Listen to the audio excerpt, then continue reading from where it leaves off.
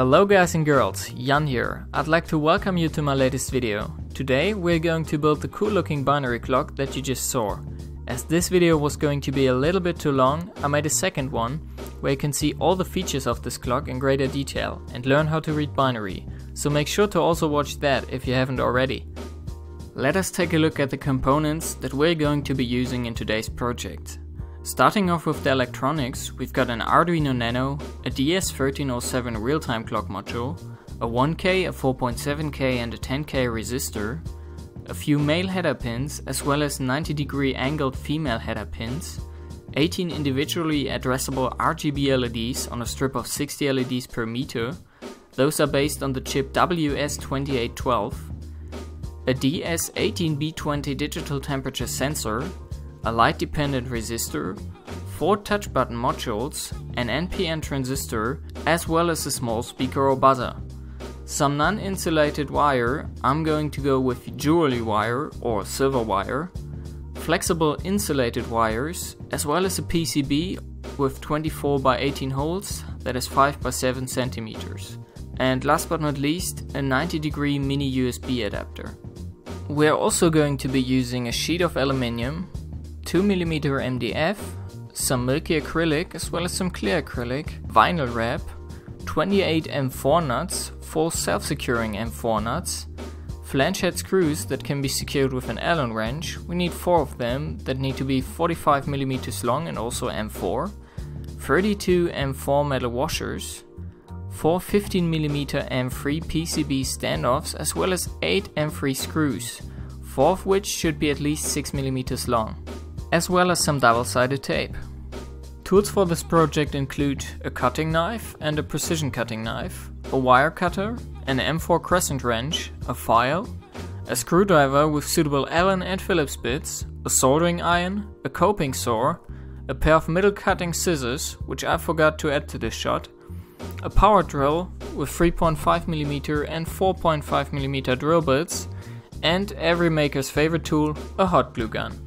A list with links to most of the items can also be found in the video description and over on the Instructables page. This time I will also include a few Amazon affiliate links next to my regular eBay links. By using those links you can support my channel while shopping for your next project. Without any further ado, let's start building this project. The clock consists of different panels that are held together by the screws on all 4 corners. We're going to start by cutting the front panel to size. First, we mark where we want our cuts to go, while keeping in mind that we want a little bit of tolerance to later sand the edges. Then we simply scrape the acrylic with a cutting knife. After 10 to 20 times, we have a groove. We place that groove on the edge of a table and break the acrylic. After the front panel is cut to size, we go on to cut the back panel out of a piece of MDF. We can use our coping saw for this, but a cutting knife does also work. We just have to clamp the MDF onto a scrap piece of wood and scrape it with a cutting knife until we have 2 individual pieces. Now we sandwich the 2 panels together and sand each side to perfectly align. After this is done, we cut out our first template and put it onto the 2 panels using some tape. First we drill a 4.5mm hole into each of the 4 corners. As the acrylic is very brittle and we don't want it to break, we will start with a small drill bit and work our way up until we reach the desired hole diameter. Then we use the template to sand the corners until they have the right shape. For now we can put the front panel aside and stick the second template onto the back panel, where we need to use a 3.5mm drill bit to drill the holes for our 4 PCB standoffs, as well as 4 holes that mark the edges of our little back window. We then use our coping saw to cut the window out and finish the edges using a file. You also don't want to forget to drill the hole for the mini USB cable, which should be right here. As we are now finished cutting the back panel, we can proceed to wrap it in vinyl wrap. We simply cut 2 pieces to the right size and apply the first one to one side. Then we cut the rims away and free the window. A hairdryer can help to make the holes visible again, so we can also cut them out. After doing the same thing for the other side, we use our next template to make a little acrylic window for the opening. Now we come to the highlight of this project, in the most literal sense, the LED panel. We use our metal cutting scissors to cut a 12.2 by 8 cm piece out of a sheet of metal. Be careful while doing so, because the metal cutting scissors create very sharp edges. We're going to smooth those with our file and some sandpaper. Then we add our next template to drill the holes for the screws and the wires. We once again also use the template to get the edges right. Time to prepare the actual LEDs. First we cut them into 3 strips of 6 LEDs each. Some of the LED strips come with very thin adhesive or no adhesive at all. So we are going to stick our strips onto a piece of double-sided tape and cut it to size with a precision knife. This will make it stick to the metal plate and, although it is not a very professional solution, will insulate the copper pads from the metal surface underneath.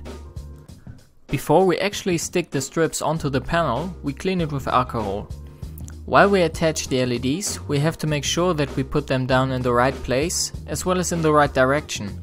The little arrows on the LED strips indicate the direction in which data travels through the strip. Our data line comes from the top left corner of the panel, goes through the first strip all the way to the right side, then back to the beginning of the following strip on the left, and so on. So all of our arrows have to be pointing to the right. Let's heat up the soldering iron and put some tin onto the copper pads as well as onto our wire. The data lines are connected as I just described, while we simply hook up the plus and the minus pads of the strip in parallel.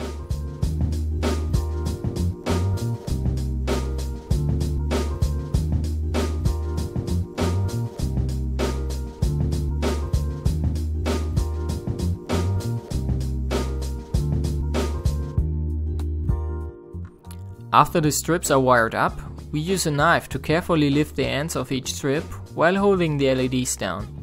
Then we put some hot glue underneath to insulate our soldering joints. After this is done, we add a few header pins to the wires that go to the Arduino. To make really sure that the metal plate is not shorting anything, we use a multimeter to measure the resistance between all of the pins. Everything seems fine here, so we are ready to test it.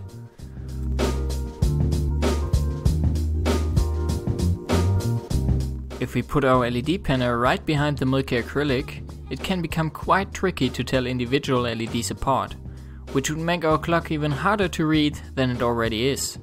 To solve this issue, we are going to make ourselves a little light guide out of MDF. For this, we simply cut out a piece that has the same size as the front panel. Then we add yet another template to it and drill 18 3.5mm holes for the LEDs, as well as 4 for the screws, into it. We then clamp it down to the front panel and use some sandpaper to align the two. Now we can quite easily tell each individual bit apart. The last enclosure component that we're going to make is the button frame. We once again cut a piece of MDF to the right size and add a template to it. Then we drill all the necessary holes and use our coping saw to cut out the middle section. Our frame is supposed to hold the 4 touch buttons, the light sensor and also a little speaker in place. Before we can attach them onto the frame, we cut a couple of smaller cover pieces out of MDF. We then hot glue the components onto the panels and add wires to them. The touch buttons power pads are hooked up in parallel, while each output line gets an individual wire. This is also a good moment to test if they are all working. As the light sensor needs 5 volts on one side, we can simply hook it up to the alarm button's VCC pad and solder a wire to the other leg. After the components are prepared, we cut a little bit into the sides of the frame to make room for them and their wires. Then we remove the wood dust from all of the pieces and cover them in vinyl wrap. We use the precision knife to remove pieces of the vinyl wrap directly above the sensitive areas of our touch modules. With some double-sided tape, we can then attach our own buttons to the MDF. I made my buttons out of rubber foam, which gives them a nice soft texture, but you can use any other non-metallic material that you want. We use our knife to free a little bit of the MDF again, which gives us a grippy surface for the hot glue. Let us leave the frame as it is right now and move on to the PCB. You can find circuit diagram as well as a layout plan in the video description and on the Instructables page of the project, so I'm not going to go into too much detail about that in the video. We start by placing the components with the lowest profile on the circuit board. The smallest components are the wire bridges, which I remembered a little bit too late, so I started with the resistors instead. We solder our components in place and go on with the next highest set of components. Transistors have to be bent to the right shape with a pair of pliers in order to fit the hole spacing of the PCB. We first solder one of their legs, then turn the PCB around and reheat the soldering joint. We can then use our finger to properly position the component. Now we can solder the other two legs in place. Next up we have our female header pins. To save some space and be able to plug our electronics in from the side, we are going to mount them in a 90-degree angle. For this we can either use some normal header pins and bend the legs to a 90-degree angle to solder them in from the top side of the PCB. This is not ideal as it can put quite some mechanical stresses onto the short links, so I'm going to hook you up with a link to a couple of angled contacts with longer legs. Then we can solder our Arduino and our real-time clock module in place. We only need to solder the Arduino pins in place that are actually relevant for the circuit. That was also the moment when I recognized that I forgot something, so I quickly soldered the insulated wire bridges in place while holding them with a pair of pliers. With the real-time clock module, we are only going to equip the side that has 7 pads with header pins, as it does not fit the hole spacing of the PCB. We furthermore place some tape underneath it to prevent any short circuits. As all of our components are soldered in place, it is now time to make the connections on the other side of the board. For this, we are going to use our non-insulated wire. A pair of pliers can be used to straighten it, then we cut it into smaller pieces and solder it onto the PCB. To make a connection, we heat up our soldering joint and insert the wire. We then keep the soldering iron on it to heat it up until the solder encloses it completely, and we get a joint that looks like this one. If we don't heat up the wire enough, we might end up with a cold joint, which looks similar to this one and does not conduct. We can use our wire cutter to hold the wire down while soldering and make sure that it is laying flat on the PCB. On longer connection paths, we solder it to a single PCB every 5 to 6 holes until we reach a corner or the next component.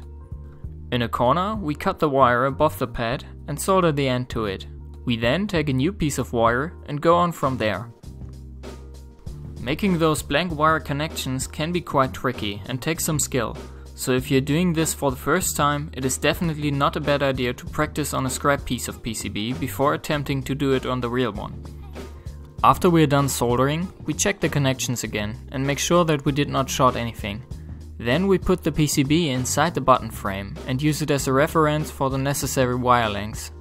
We then cut the wires to the right length and add male header pins to them. After this, I went back to the front panel and carefully applied a sticker as a final touch. I made it out of transparent laser printer foil, and even though I applied it really carefully, I was unable to get a bubble-free result, which is unfortunately visible upon closer inspection. The foil does also not stick to the corners very well, so I cannot recommend this solution. It could probably be done with a better sticker, or, if you're good at drawing, you could add the numbers with a Sharpie.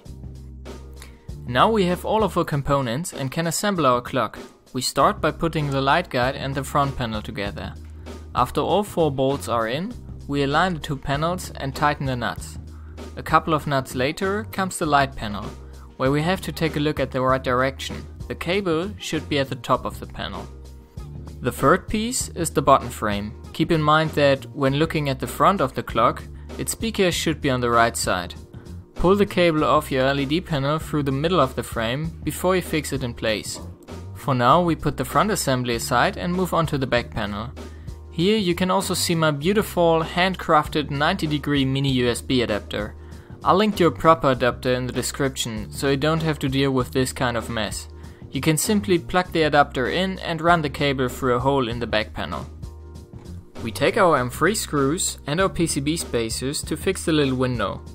We carefully tighten the screws as we don't want to damage our acrylic. Then we take our PCB, plug in our adapter and screw it onto the spacers. The component side should be facing the window, while the Arduino's USB port faces the bottom of the clock.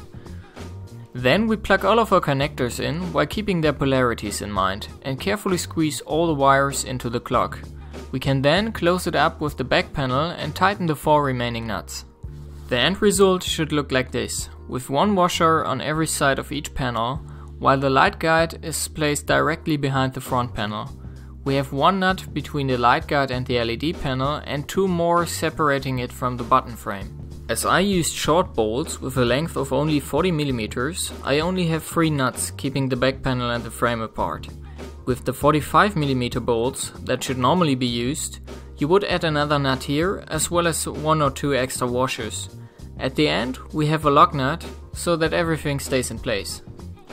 Time to upload some code. We download the code package that is also in the video description and unzip it. Then we open our Arduino libraries folder and drop all the libraries from the code package into it. Then we open the light sensor calibration sketch, which will get us the bright and dark values for the clock's internal dimmer. We upload it, open the serial monitor and follow the instructions on screen. After that is done, we open the binary clock's actual code and replace the 2 values that we just got with the ones that are already in the code. We close all other windows, upload the code to our clock, and we are done. Time to play around with our new gadget. All of its features, as well as a little guide on reading binary, can be found in my second video that I mentioned in the beginning. So be sure to check that out if you haven't already. For this project, it took me a lot more time planning and programming than I originally thought. Not to mention the week that it took me to make this video. Hopefully it was worth it and I could give you a great idea for your next weekend project. I'd be happy to hear what you think about it in the comments. Furthermore, I'd like to mention that this project is also an entry in the LED contest, as well as in the Arduino contest over on Instructables. So if you think it is prize-worthy, you can vote for me. If you stuck around for this long, I'd like to thank you very much for watching, have a nice day, and I hope to see you next time.